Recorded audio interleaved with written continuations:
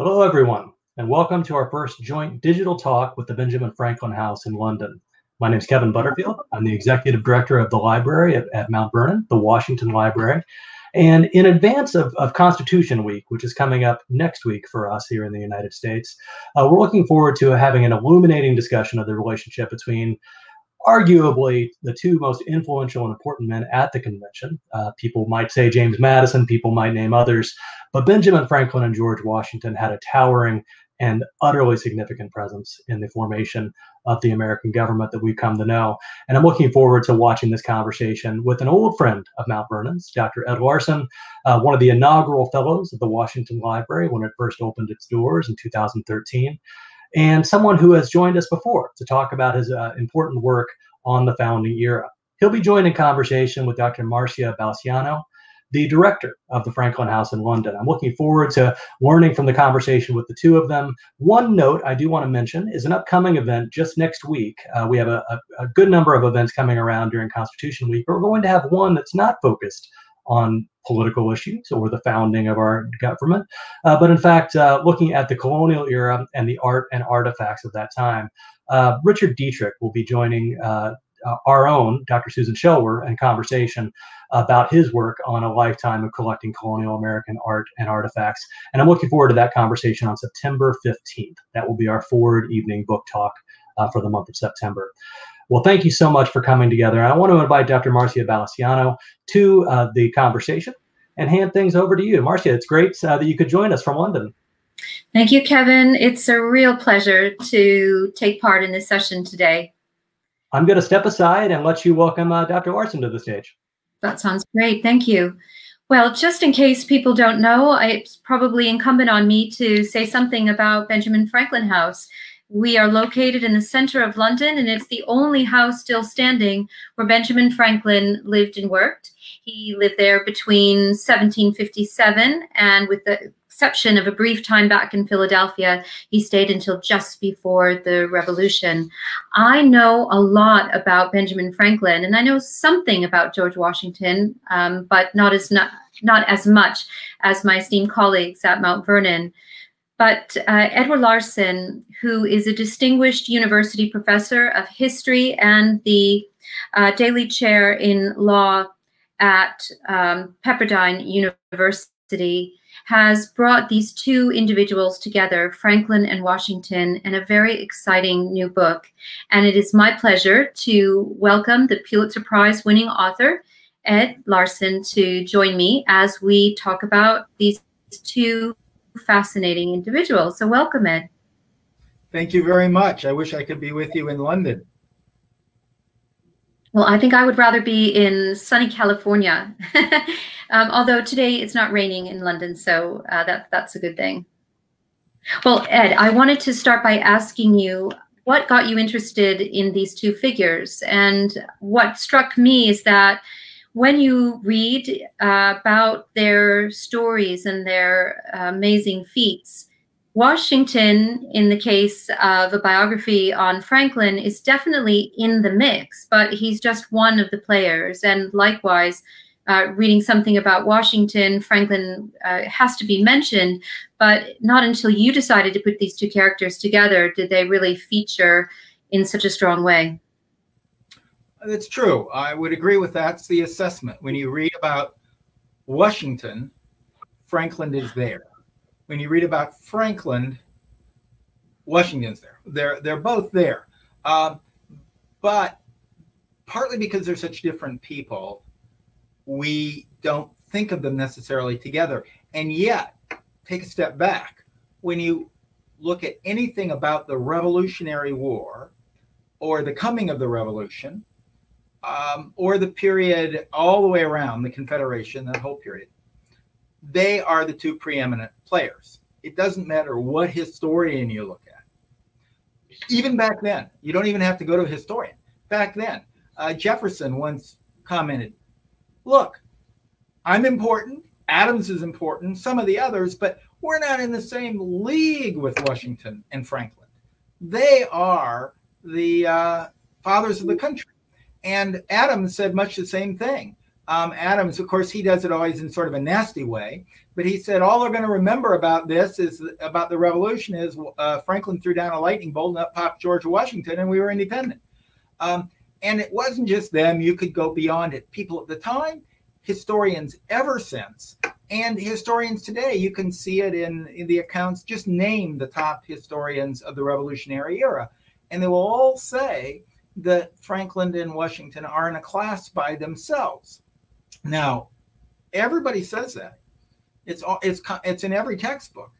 So what I was thinking is I taught American history for years, and what I've always tried to do is look for sort of holes in the writing. Rather than write another biography of John Adams, as great as that is, I don't think I can beat McCollum's. I'm not going to write another biography of Hamilton because I don't think I can beat Ron Chernow. But if there seem to be holes that people have left open, and since Franklin and Washington are universally agreed, and that would come, Chernow would say the same thing, Ellis, they all say it, how did they interact? And so I originally came to the topic, I did not know how much they would interact. I came with it as a little bit of a leadership study question. I had been a leadership studies student under James McGregor Burns, and early in my career, I've always been interested in leadership studies. Here were the two preeminent leaders of the American Revolution, and ones that it would not have succeeded with. They're the two indispensable men. Without Washington in the battlefield and Franklin doing the negotiating, well, just think of Yorktown. Washington had to have the courage to bring his troops down. Yorktown was the critical battle. Washington had the courage to bring his troops down from New York. But Franklin had to get the French Navy there and the French Army. And without the French Navy and French Army, the British would have won because they just would have sailed away.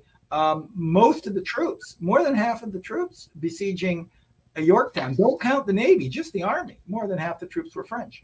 So both of these, and of course, Franklin kept getting loans. So I was interested in how they worked together because they had to work together.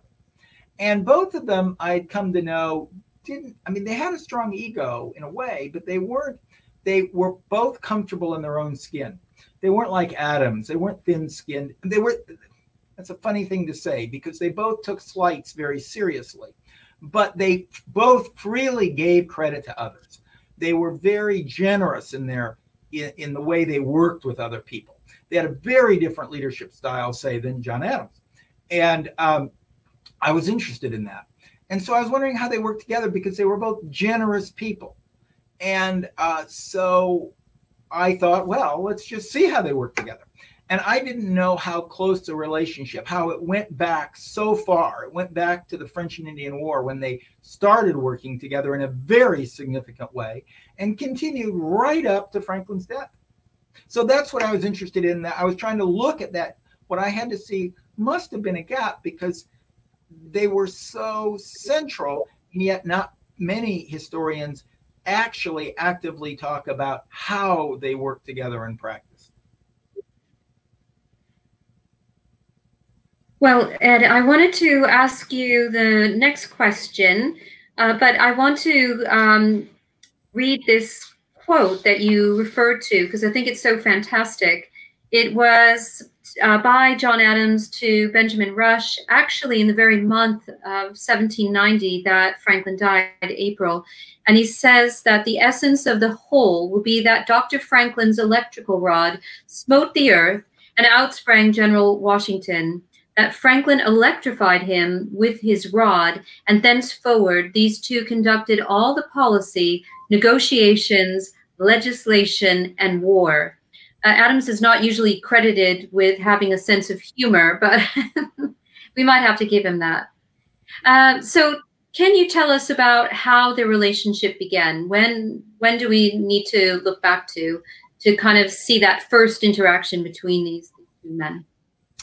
The first interaction was during the French and Indian War, so-called French and Indian War, 7 Years' War is how it's called in Europe, which actually started, even though it's a global war, I suppose the first truly global war, the 7 Years' War, since by that time France and England were global powers with colonies all over, and they fought worldwide, and they brought in allies. But it actually started in what were then called the Forks of the Ohio, what we now say is Western Pennsylvania, around the town of the city of Pittsburgh. That's where the Allegheny and the Monongahela come together and form the Ohio River. And that had been traditionally claimed under the colonial charters by both Pennsylvania, which charter reads basically the boundaries of Pennsylvania going west, and Virginia, because the old Virginia charter used, I think it was the Potomac River going as the northern boundary, and the Potomac River turns north. And so both of these places claimed the Forks of the Ohio, which all colonists realized was a very rich, it was across the Appalachians, so it was a little tough to reach, but a very rich potential agricultural area. Now, France by this time had settled both Louisiana and Canada, and the way they connect was all this way around the Great Lakes. And so right then in the 1750s, they decided, well, let's take the Ohio country so we can have a closer connection between Quebec and New Orleans, right down the Ohio River. And so they sent troops in. And they had Native Americans who were their allies. The British had some Native Americans who were their allies. They tended to get along better with the Pennsylvania, the Native Americans, because the Quakers and the government of Pennsylvania tended to negotiate rather than attack the Native Americans. It was in the nature of their religion. And when the war broke out over Pittsburgh, over the Forks of the Ohio, there were Pennsylvania and Virginia settlers both projected there, and now the French and their Native American allies started attacking them. Well, to defend them, Pennsylvania turned to its most distinguished citizen, who was about 50 by then, Ben Franklin, who had risen up and was head of the opposition in the legislature, also had become wealthy by that time, and was known as incredibly clever and smart. And he was head of the opposition, the non-Quaker party in the legislature. And the Quakers all left the legislature because they couldn't fight the war. And so Franklin became effectively the governor of the state. I mean, there was an appointed governor, but it was effectively Franklin. And he was head of the militia. He was assigned to create an army. He became the colonel. That's the highest rank there was. He was in charge of the Pennsylvania militia. And he marched out there with his troops and built the forts and was the military leader of Pennsylvania during the war. It was very clever. He knew right where to put the forts, and he was, because he could figure those things out. Washington, meanwhile, younger, but his brother had died. His brother had been the colonel in charge of the Virginia militia, and those things in Virginia tend to be hereditary. So it went to Washington, who was the next in line. That's how he got Mount Vernon, by the way. His brother died, Lawrence died, and that left Mount Vernon to him as the next, eventually left it to him as the next male heir when all of Lawrence's children died. And so Washington became the colonel in charge of the Virginia militia. And so they were both in charge, and they were defending the exact same territory because they both had claims of it. And so they started working together during the French and Indian War. And this is where they first beat both. Well, Franklin was already famous. I shouldn't say that. He'd already published his electrical papers. He was already famous. But that's when Washington first became famous. He wrote a journal of his accounts going up to try to deal with the French. That was published worldwide. And interestingly, here's an interesting little tidbit. It was published by Franklin in Franklin's newspaper. Franklin had a whole chain of, had newspapers and printing houses all over. But he published it in his Pennsylvania one. But not only did he publish it, but he published Washington's journal of his trip up to work with the French, negotiate with the French. Around, if you look at the paper, around in the middle of Washington's journal, reprinted in Franklin's newspaper, was the first political cartoon ever in America, ever in the United States, designed by Franklin, carved and put in his newspaper, the famous snake cut up into pieces and say, join or die or unite or die, and New England cut off from Virginia, cut off from South Carolina. That was Franklin's great cartoon, still known, around Washington's journal article. And they're both saying the same thing. We have got to unite. And it was a theme they stuck with.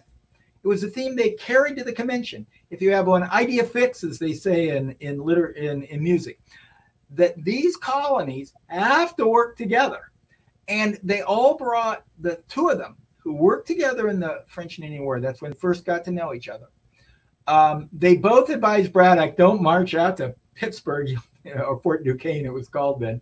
You'll be slaughtered. And of course, General Braddock famously said, oh, they hurt your little colonial militia, but we'll do just fine. Of course, famous last words, he was killed and his people were sliced up by the Native Americans fighting from the woods against these line of red coat soldiers. But they all learned, Franklin and Washington learned some key things. First, they learned that the colonies needed to work together. They could never be anything separately. They also were slighted. They both had an enormous impact, and yet Franklin then, and especially famously later in Washington, but Washington then, when he tried to here he was fighting as a colonel in the Virginia militia, and he wanted to get a British commission, like his brother had, Lawrence, and the British wouldn't give him one. So he was under every British officer. Even though he was a colonel in charge of the Virginia militia, he was under all the Virginia, and that galled him. And they both learned they could never, despite their enormous abilities, and both were very comfortable in their skin, both knew they were very special people, they could never get credit from the British. They would always be colonial yokels. So they learned union. They learned they could never reach their potential. And Franklin, by this time, had figured out that America was going to have the British colonies in America were going to have more people than England sometime. Why shouldn't we be represented in Parliament? Why can't we all be together under the king? He was arguing for those things. They also learned finally with Braddock's defeat that the British could be beat in frontier fighting, because it was the Virginia militia that fought best at Braddock's defeat. And so they all learned the British could be defeated in frontier fighting. So those are three key lessons they learned together. And then, of course, when they get back together next, there's some connection and correspondence in between. But they both go their separate ways. Franklin to Philadelphia, where he continued to rise, and his time in England.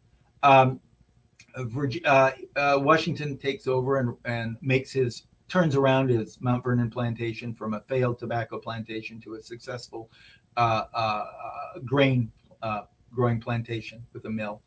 And they go their separate ways. But when they come back together at the Second Continental Congress in 1775, they were by far the two most important delegates. Everybody awaited their arrival. Others were coming, Adams, others, but nobody was like Washington coming from Virginia, met with military escorts, and Franklin sailing in dramatically from England, greeted with church bells ringing and cannons booming.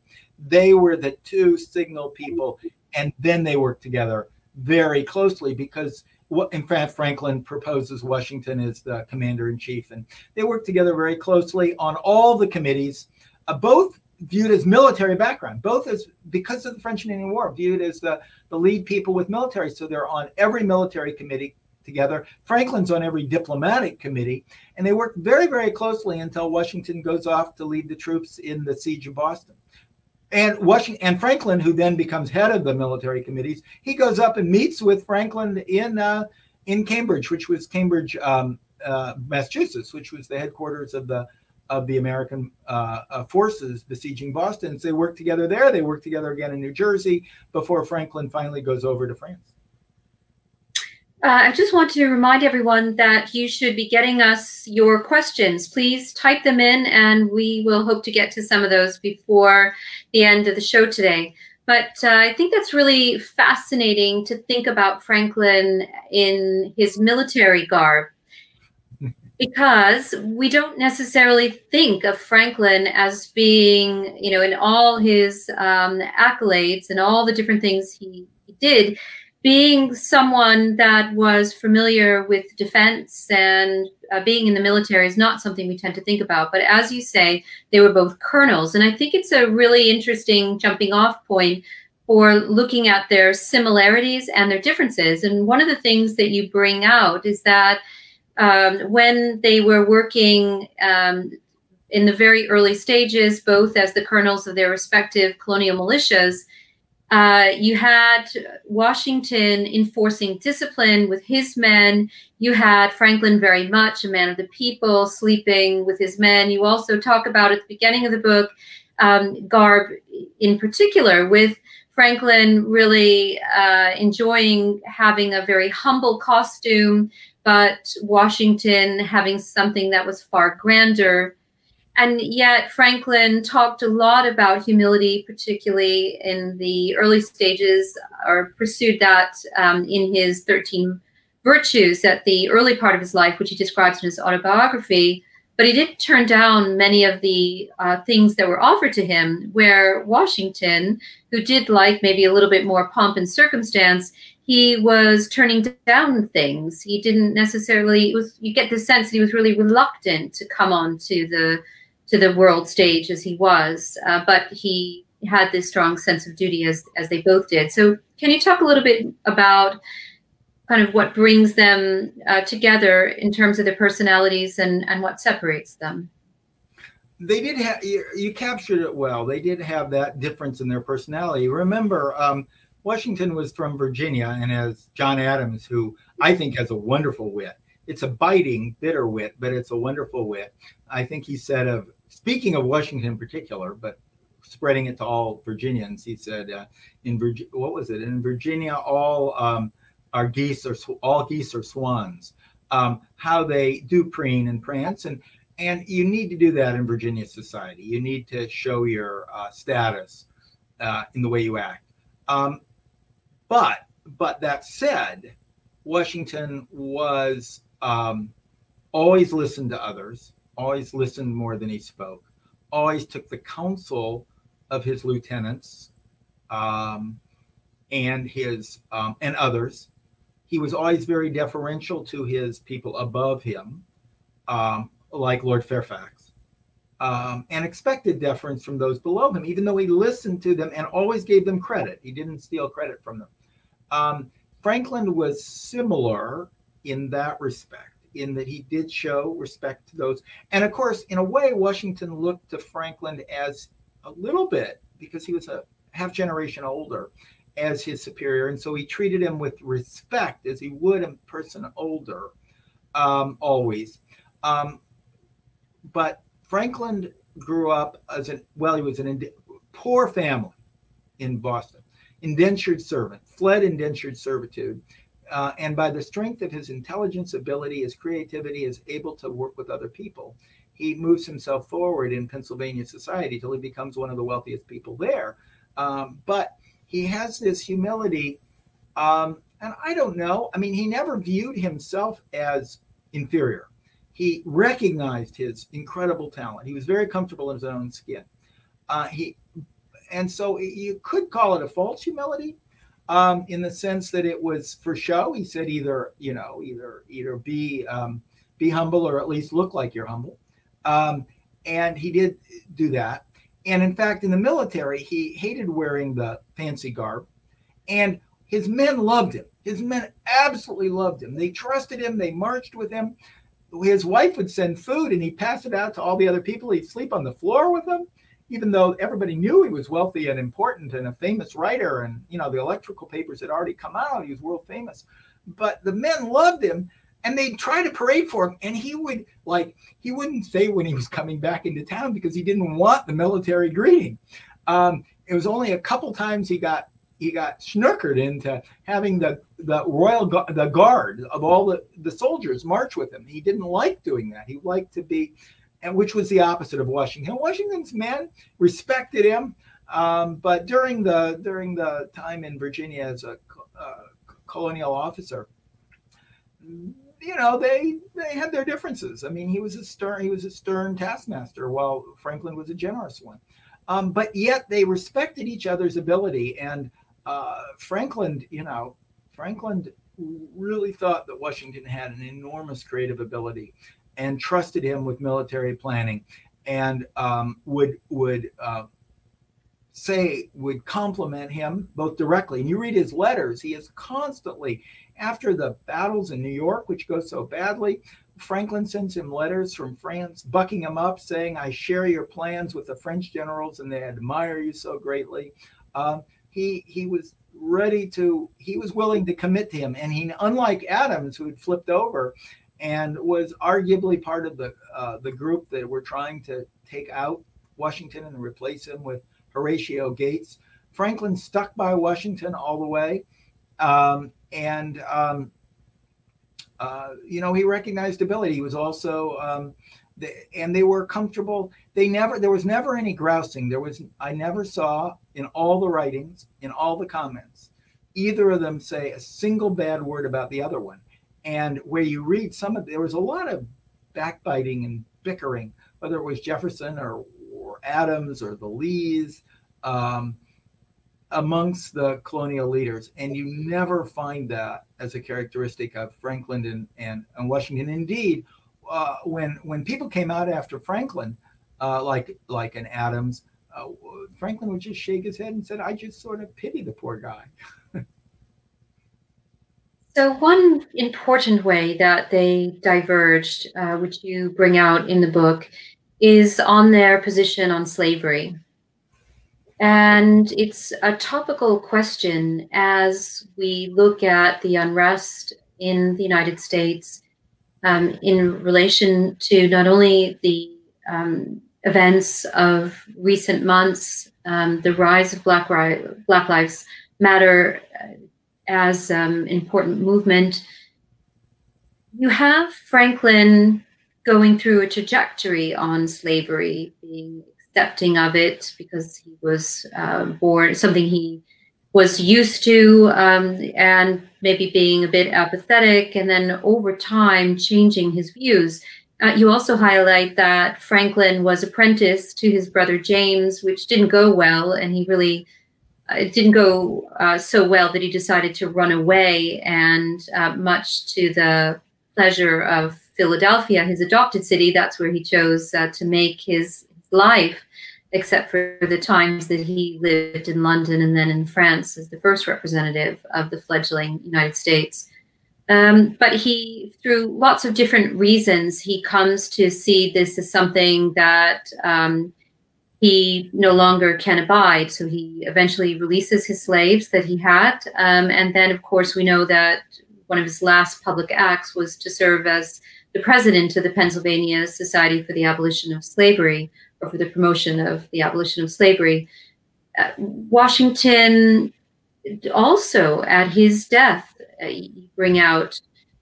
made his, decided in his will to release his slaves. But he didn't come out publicly, could have had a better effect. And they both had to make a choice and had to be pragmatists, I guess, to get the Constitution done. It wasn't a foregone conclusion that that would happen, but we all paid the price for it. And, as we can see, the legacy is a strong one, and deserves the reflection and the consideration that we now in 2020 are giving to this topic. So what do you think about that in terms of the research? And do you think that Washington might have come out more strongly? Would that have changed anything in terms of the trajectory of the Constitution, or on the American experience with slavery?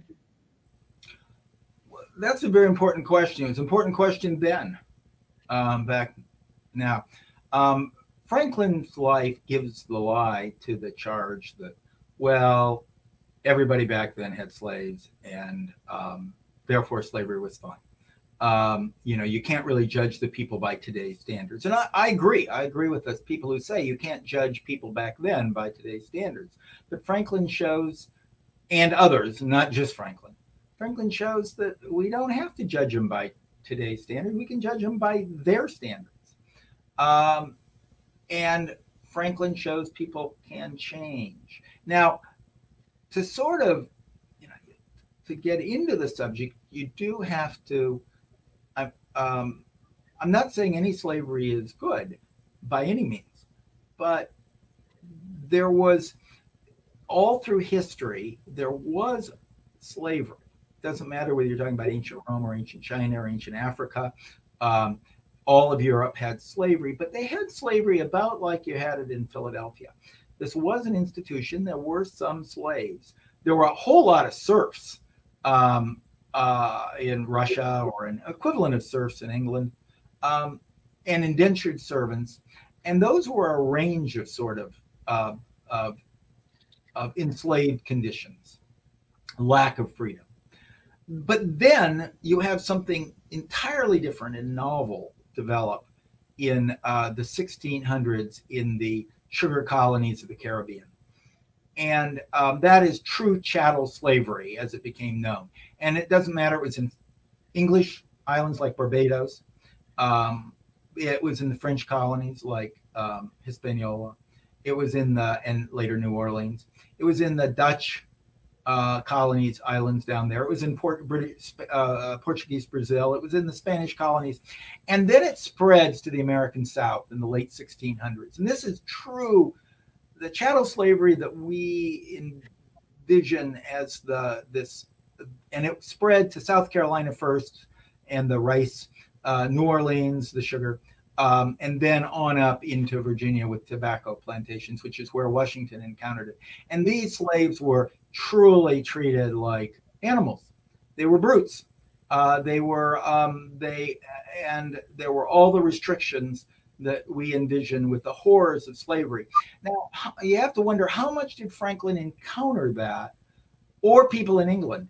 Now, that doesn't mean the slavery that they had in Boston and in Philadelphia wasn't bad, of course, and the Quakers turned against it. Now, Franklin early on is the first printer who will publish the anti-slave writings of the Quakers in the early 1700s. And then he begins putting money behind, serving on the board for schools for Black children, both slave, and in fact, his own slaves were sent to those schools. So they got an education. Of course, in chattel slavery that you had in the South, the slaves couldn't read. It would be against the law to teach them to read or to marry. Franklin's slaves were able to marry. It was a different sort of slavery. I'm not justifying it, but it was on a blur, on a range from indentured servitude. But he turns against that as well. He writes, he eventually, as it says, he no longer has slavery. He becomes communicating with the anti-slave leaders in England while he's there. He working very closely with the anti-slave like Erasmus Darwin and the other British because the anti-slave movement really gets going while he is in England. And that's a critical time. See, Washington never had that experience, and he's meeting with these people in England. And that's when he really starts turning. And he's finally convinced when he's in France, when he's serving as a diplomat in France.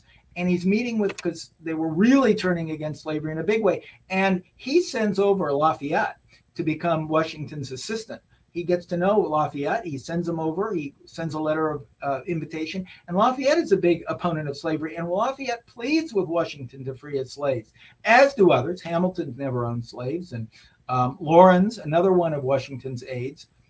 And they plead with Washington as an example during this revolution. Free your slaves. You're the great leader.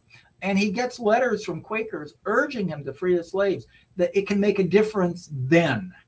And maybe in that revolutionary time, I can't second guess history, but it might have made a difference if Franklin and Washington had joined forces along with Mason and others and freed their slaves and the revolutionary period. Washington waiting as long as he did till his death, and then by then has come the cotton gin has come along, and there's a new economic basis for slavery. And the revolutionary period is sort of passed by 1800, when the death becomes widely known and his will becomes widely known. And Jefferson is president. The window may have passed by that time. And the fact that there was no public statement of why he particularly freed his slaves, so that both Northerners, pro-slavery Southerners and anti-slavery Northerners, could read their own meaning into Washington's act. It simply didn't have the impact it would have had earlier. But again, it may not have made a difference even if he'd done it earlier. But by the 1800 and by the coming of the cotton gin, the window of opportunity for opposing slavery had passed. So I enjoyed learning a little bit about the quest for Canada in your book. Oh. And I thought it was quite interesting because Washington and, of course, Franklin were trying to convince the Canadians to get on board on the side of the Americans. And what they were proposing for the Canadians, in which they were very dismayed that the Canadians didn't understand the benefits of, really you see in the laying of the principles upon which the United States were built. So promising a free press, liberty for all, freedom of conscience, Republican self-governance. What happened? Why weren't they successful? Especially, it surprises me always that the things that these very important figures from history were unsuccessful at, alongside, of course, the myriad things that they were successful at. That's a wonderful observation. And, you know, no one's asked me about that. And I did find that, like you, I found that absolutely fascinating. Both Franklin and Washington believed that what the United States were doing was a revolutionary transformation that would not be limited just to the American colonies. They were both children in the Enlightenment. They truly believed in popular rule, in republican government. Franklin, of course, right after the Constitutional Convention, of course, sends the Constitution over to people he knows in Europe and says, you guys might want to do this. Get all your countries together into a Republican Union. But even as early as the Revolutionary War, they both thought that this idea that they believed in of popular rule, of republican government, would spread. And so and Canada was a place that really brought them together. They both tried to push on to Bermuda, the Bahamas, Bermuda, other colonies toward the Caribbean. So that would be another example. But Canada is a great one because Washington dispatches a significant part of his army from the siege of Boston and sends them up through Maine to attack Quebec. And another significant force is sent up through upstate New York to successfully conquer Montreal and then go up and meet. The idea was they would meet in Quebec and take the fortress of Quebec. But they thought that the people would rise up and join them with this promise of liberty. And Franklin went with them. Franklin, he knew French, and he was viewed as being a good spokesman, and he was viewed as the fear they had with Canada is these are all Catholics, and they'll be turned off by the New Englanders who are so anti-Catholic and so much tied in with the Puritans. And so Franklin's very open to Catholics. They send another delegate who is Catholic, one of the members of the Confederation Congress, or back then it would be the Second Continental Congress, who is Catholic from Maryland. And so Franklin goes up, who speaks French and is friendly toward Catholicism. And they thought that being up there, they could help. And Franklin, is an old man by this time, traveling through a war scene, sleeping in the open, in burnout homes where the battle had raged, and then trying to talk with these Canadians about joining the American Revolution. But you're right, it fails, but it surprises them because they thought these people would rise up. But they do announce both Washington's letter, that is a proclamation that is read throughout there by the army, and Franklin's own comments. They're pushing just what you're saying. They're pushing, we will don't worry about us taking away your freedom of religion. We will guarantee your right to be Catholic. We will guarantee your freedom of religion.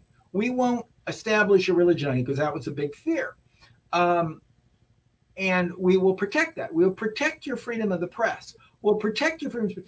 And they're announcing all the things that could make this because, you know, we really didn't have any Catholic colonies. Maybe Maryland originally was sort of had a Catholic element, but by this time, even Maryland, which did send a Catholic delegate to Philadelphia, and that delegate actually was the Catholic who went with Franklin. You know, even Maryland was mostly Protestant by this time. But here you said, you know, Canada. So they're announcing the things that would make a United States as a continental. This is way before the Constitutional Convention. The things that they foresaw would make America a successful continental republic. Let each state have its own social rules. And, you know, that's a problem with slavery in the South. Does that move as a social matter and let each state decide it? But also, we're going to say you can have your own education. It wasn't just religion. You can have your own education. Of course, in Quebec, that was going to be Catholic education. You can have your own education. You can have your own social. We'll be part, we'll unify on the key items. We'll unify with a common defense, a common protection of Republican government, and a single, well, this is probably sensitive in England. I shouldn't mention this, but a single economic union. They were all pushing because they were both Franklin and Washington had businesses that crossed state lines. And they realized we can't have each state having its own customs union. We have to have a single monetary union to make America what it could be. I know that's a sensitive issue in England, so I should leave it off. But that's what they believe deeply. And that's what they're pushing in Canada. You can have your own religion. You can have your own schools. You can have your own social things, but we'll be united for defense. We'll be united for our economies will be united. And in that way, we can be a great federal union. You can see it all laid out with their proposals with Canada. What they were talking about, Bermuda was and Bahamas were the same way, but they didn't buy it. They didn't buy it because they really didn't trust it. And it was the opposition of all people to stay with England was led, even though France eventually comes on the side of America, was led by the Catholics, the priests and the big Catholic sort of lords that had owned most of the land in the Hudson River Valley. They thought that, you know, staying with England is better than, because they didn't quite know what this new federal union in America would turn out to be. Would the Puritans control it? And they remember, you know, Puritans, there wasn't a mass said in Mass. It was illegal to say a mass in Massachusetts. There wasn't a mass in Massachusetts until something like the 1790s. There was a profound anti-Catholicism especially in New England, but in the United States. And that's what Washington and Franklin were trying to reach across. Mm-hmm. And indeed, Washington shows this again, if I can keep blithering away. When he goes to the Constitutional Convention, the day after he's elected as head of the Constitutional Convention, or the weekend after he's elected on Friday, he goes to a Catholic mass in Philadelphia, because Philadelphia, they allowed Catholics.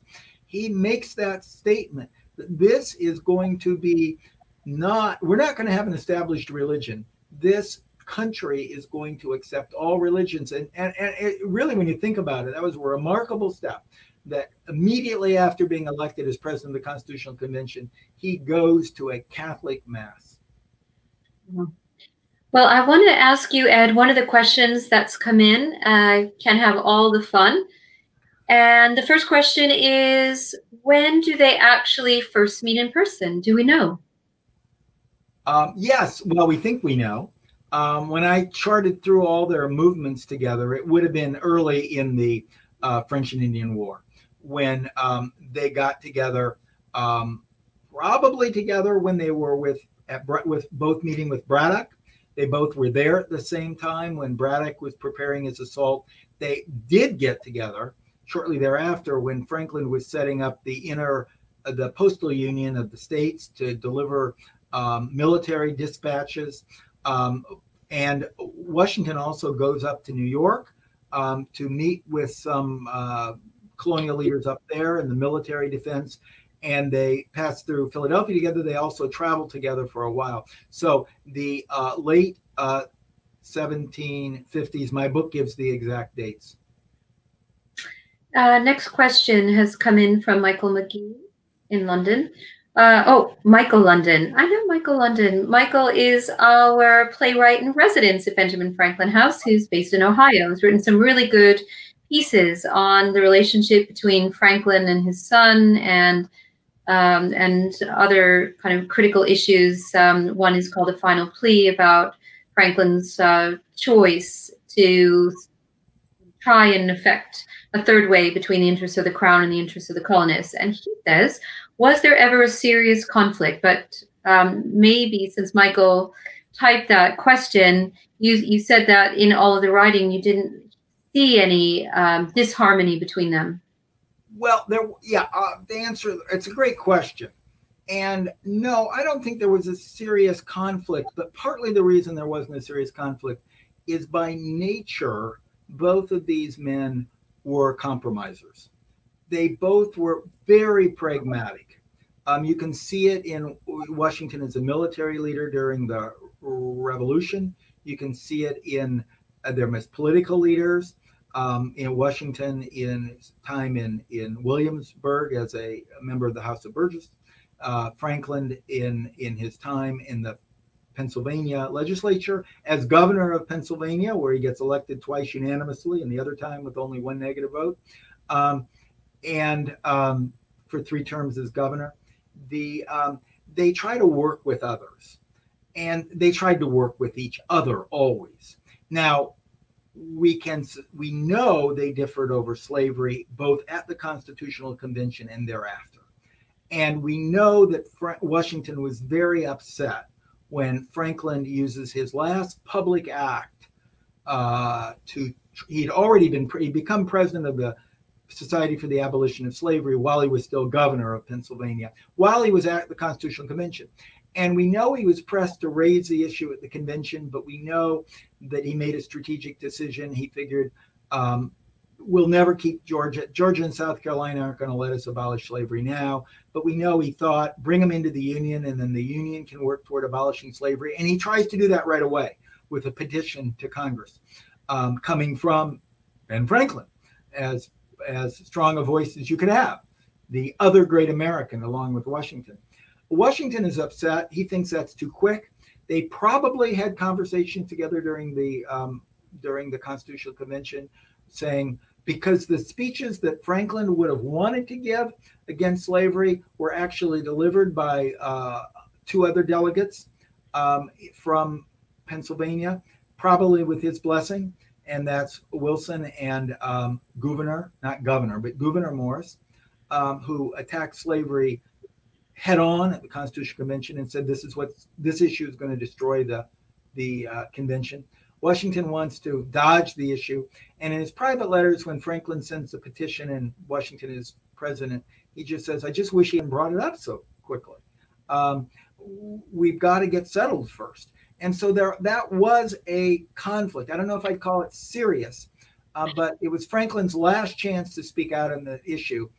There were other things where they would have somewhat different strategy, but they always compromised. And in fact, Franklin is there were 4 people at the Constitutional Convention, 4 major delegates, who said that the presidency is way too strong.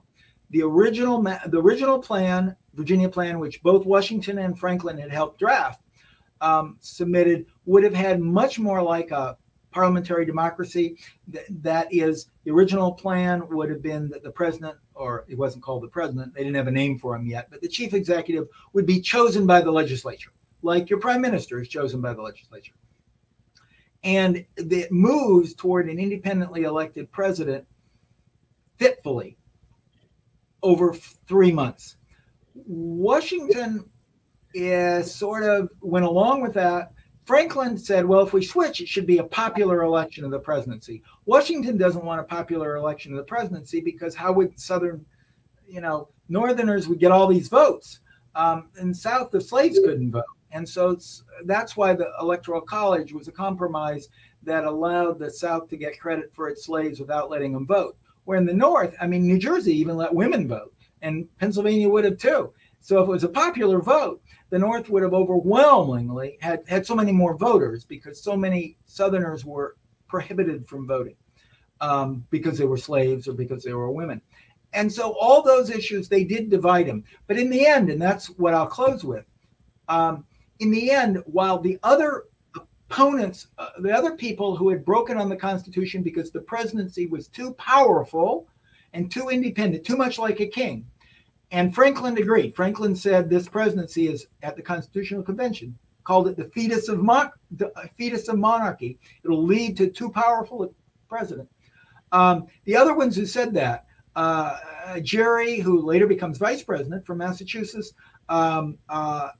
Randolph and Mason, two good friends of Washington, they all agree. The three of them vote no. In the end, Franklin votes yes on the Constitution, but he says he's doing it because he trusts Washington as president. Yes, the presidency is too powerful.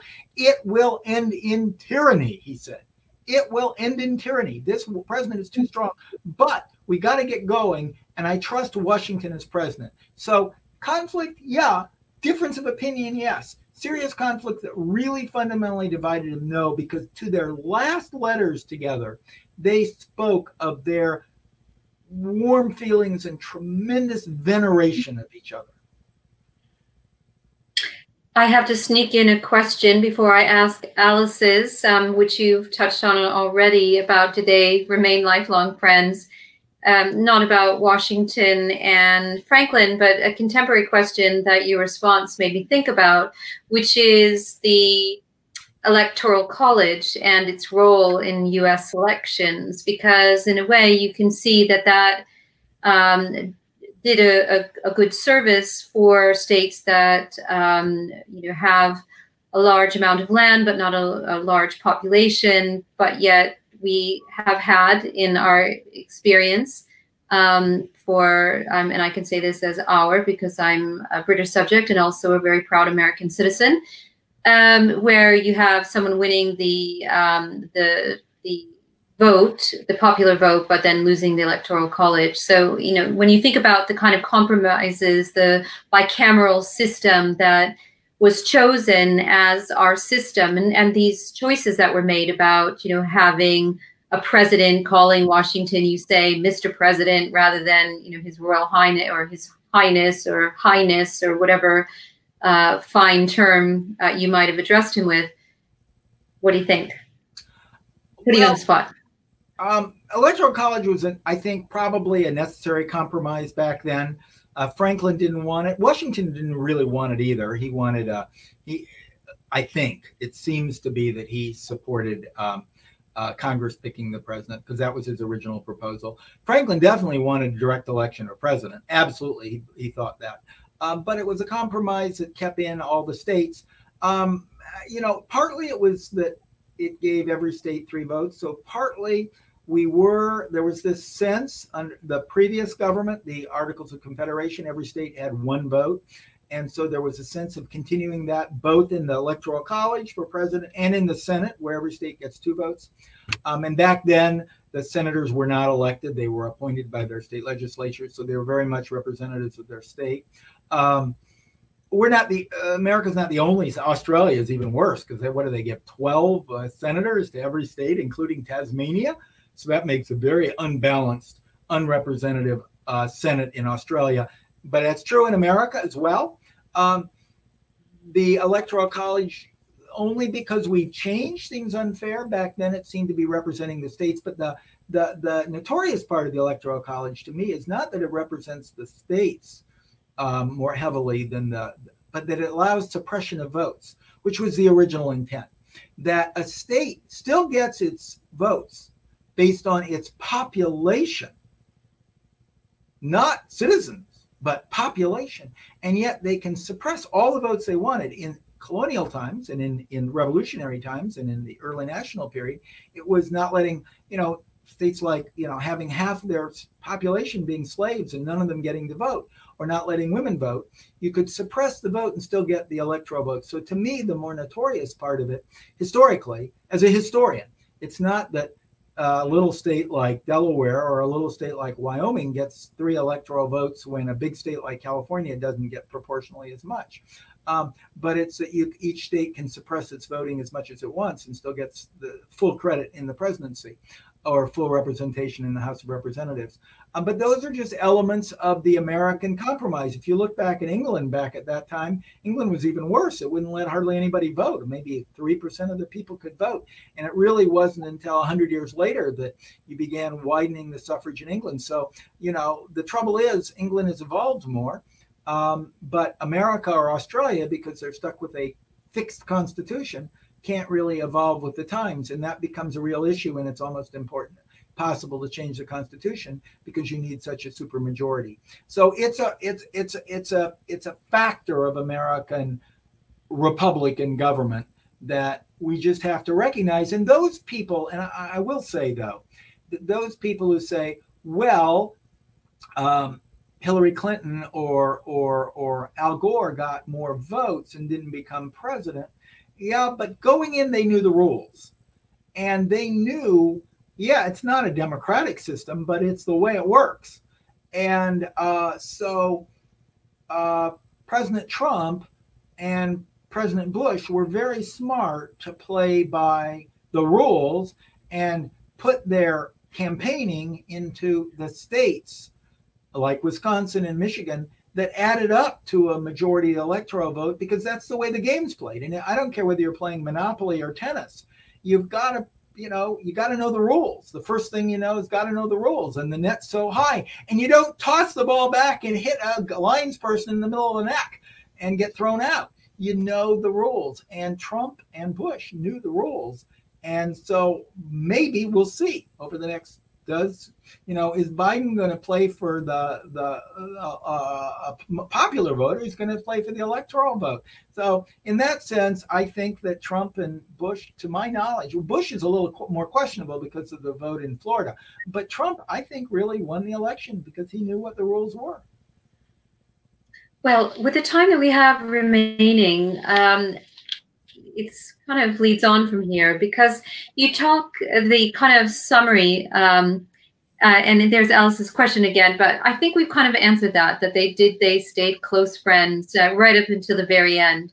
But they were, when you highlight the legacy that they have, they were partners in the cause of liberty. As you said at the beginning of our talk today, that friendship helped to found a nation.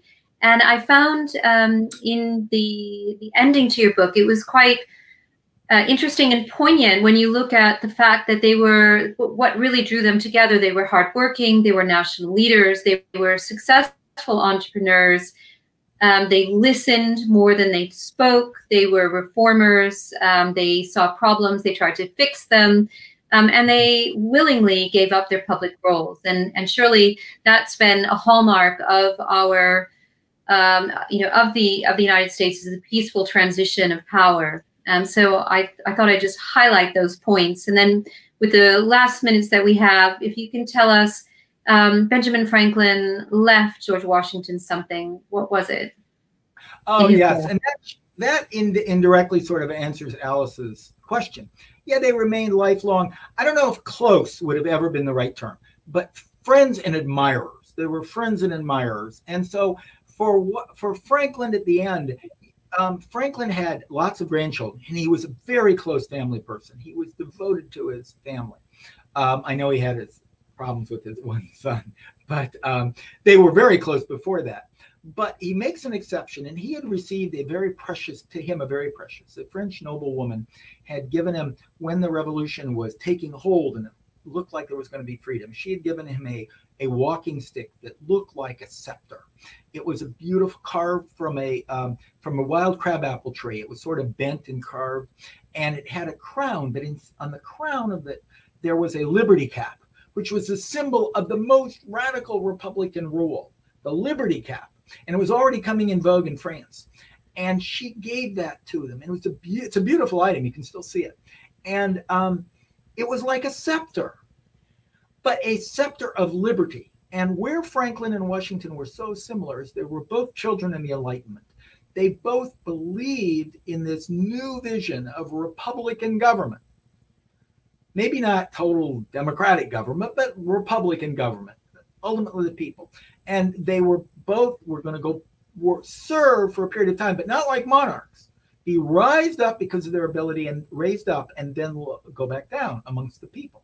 And here, in his will, he gave this stick, which, you know, technically isn't worth anything, but technically is worth everything, to Washington. And it was delivered to him. And Washington, it just humbled him. He just loved it. Here was this scepter. And it reminded me of in the Old Testament where the prophets inaugurated King Saul and then King David. And it was like this: the older prophet giving this scepter, the scepter of liberty, with the liberty cap crown on top of this wild. They both of them were nature lovers. Both of them loved plants. Both of them were close to nature. Both of them have plants named after them. Both were gardeners. And this wild apple tree turned into a scepter with a liberty cap crown. And it was so symbolic. And both men, since neither of them were good speakers, both showed their beliefs by actions more than their words. They were, in that way, they were different, say, from Jefferson, and whose actions never lived up to his words. Their actions exceeded their words in both cases. And here was an act, a final act of giving this scepter of liberty to the new president, who Franklin tremendously supported, pushed for Washington's election. And I just thought it was a wonderful fitting close, and it felt that way to Washington as well. Ed, this has been absolutely fascinating. Thank you for sharing this important story with us, and look forward to your future books to come. Well, thank you for having me, and I'm looking forward to when this ends and I can be in London and see you and visit the Franklin House again. Thank you so much. Wonderful.